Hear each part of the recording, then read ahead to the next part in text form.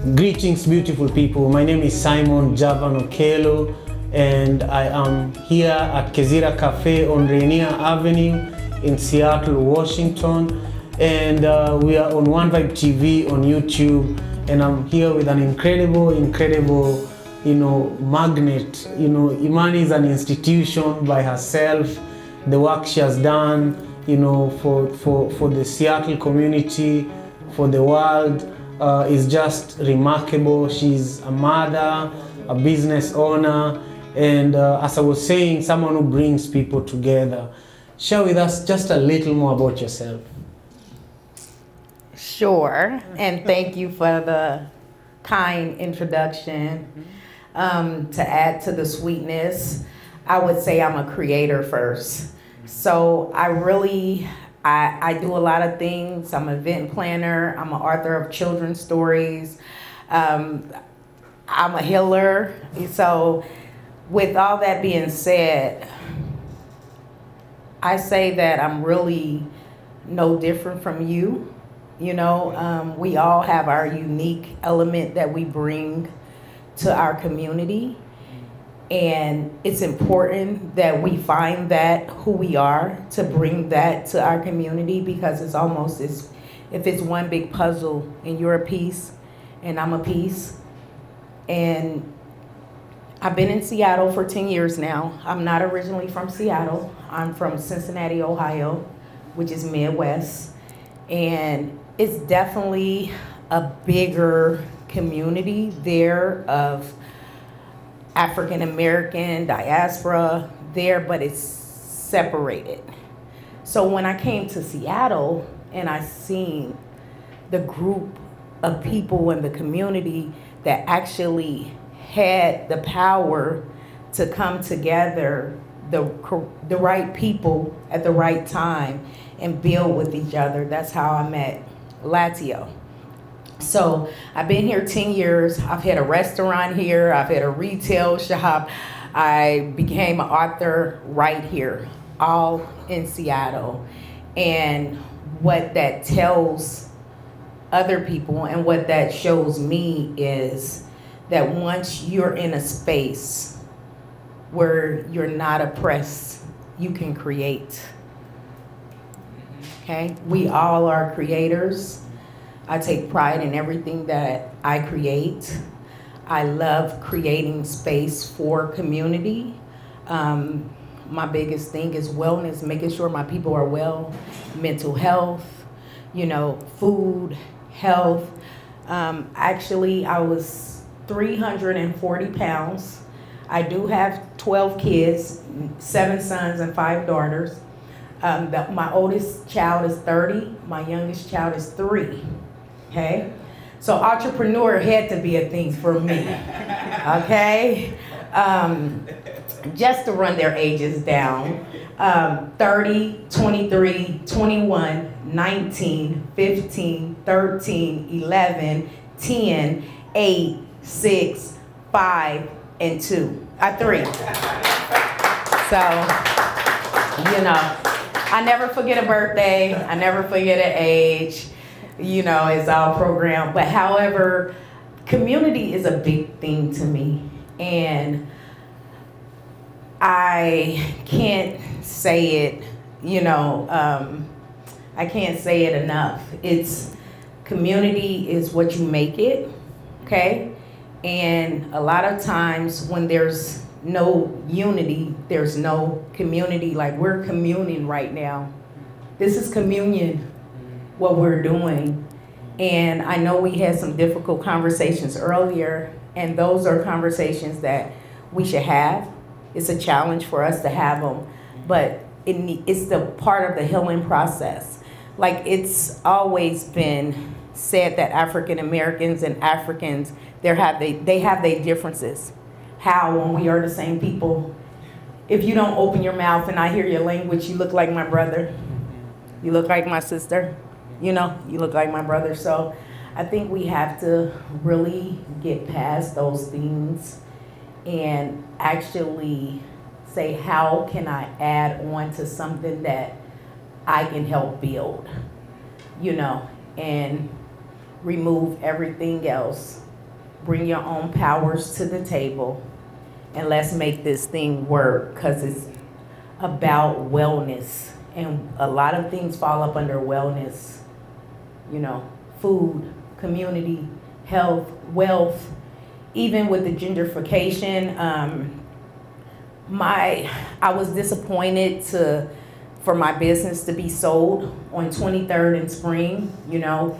Even though I wasn't born here in Seattle, I know how much that space means to everyone here, especially of African descent, you know. And the gentrification process, it's trauma in itself, you know. It's trauma in itself. And if I didn't have young business students helping me with certain things like technology, you know, marketing and things like that, it's a bit of a challenge. So I think working with Idembo and Latio gave me a different perspective of people from Africa. You know, we all are the same and some of us are different, you know, and I'm grateful for sharing the space with everyone. I send love, strength to get through a lot of things. And it's also, remember, it's about wellness. What makes you well? Let's talk about food, you know, nutrition in regards to wellness. Okay. So my journey started in 1998. I became vegetarian, but at 19 years old, I had high blood pressure, almost diabetes, gallstones. I was 340 pounds. I only had one child. And in that process, I was given a book, and that book was called How to Eat to Live by Elijah Muhammad. That changed my life, you know. And as I dove into that book, other books start coming. Heal Thyself from Queen Afua, and different books start coming to me. And I really start getting into it and reflecting on who I really was. Like, all the weight was stress. It was a stressful childhood, you know. It was dealing with different things. So food is definitely important because you already have these elements and disease that's sitting and settling, and then you say, hey, I can help myself by healing myself with this food. However, the thing is a lot of times people don't know what to eat and what to not eat. Right. And all these categories of food, you know, you got keto, you got alkaline, I say stick with what was from the beginning, your food that resonates with your DNA, the food from Africa. You know, a lot of Africans come to America and they say, oh, the chicken tastes different, the rice tastes different, everything tastes different because it is different. You know, so I would just say do your best, stick to what you know. And then if what you know is not working for your health, which most situation is not gonna work for us, all the meat eating and colon clogging and all of that stuff, we have to be more mindful if we want to live to see grandchildren, you know? So food is really, this food brought us together. We're all feeling good. We're vibrating high, correct? You know, so it's, when they call comfort food, let's say comfort community food. Because when community comes together in comfort, that's food for your whole entire system. It's not just about the physical food, but we are actually getting fed the love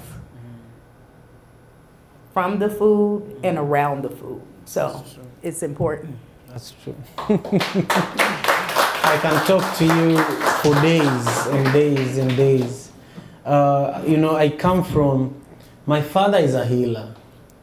My father is a healer, is an elder in the church. People travel for days to go and spend, you know, weeks with him.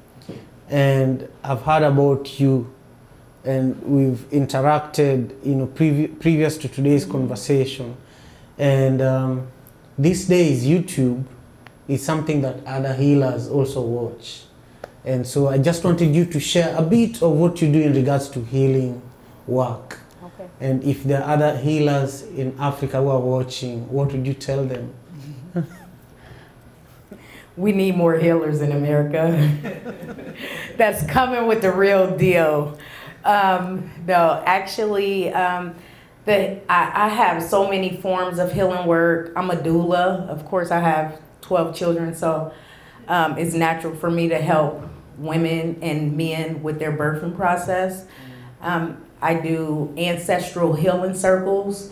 So ancestral healing circles is where we actually look back on our past to reflect on what is going on with us now and how to dig deep down in the root of things. And my business was called Rooted because we're all rooted on this soil.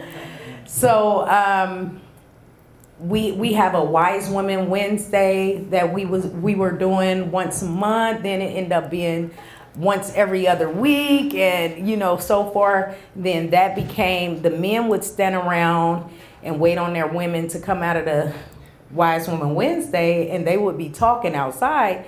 So I said, why don't we do Melanated Men Mondays too? So we started doing a Melanated Men Mondays. We do paint art therapy. It's story time with Imani, with the children. So it's just different levels of healing, And first of all, it starts, any healer have to heal theirself. And the healing never ends. I'm not totally healed. You're not totally healed. It's always, we always have to work out the trauma, but we have to do it together. We have to support each other, So that's why we here on earth. It's not one person here on earth. So I just thank you for having me. And every time we're in each other's presence, it's only been a couple, but the energy is always great, So thank you. Yeah, this was beautiful. A big applause for the, amazing one. Yeah, is there anything you want to add or? I would like to say that if you ever visit Seattle, well, first of all, follow us on Instagram, Rooted 23rd, Rooted, ROOTED 23rd. And if you ever in Seattle and you want to connect, please feel free to hit us up. Everybody's family. Thank you.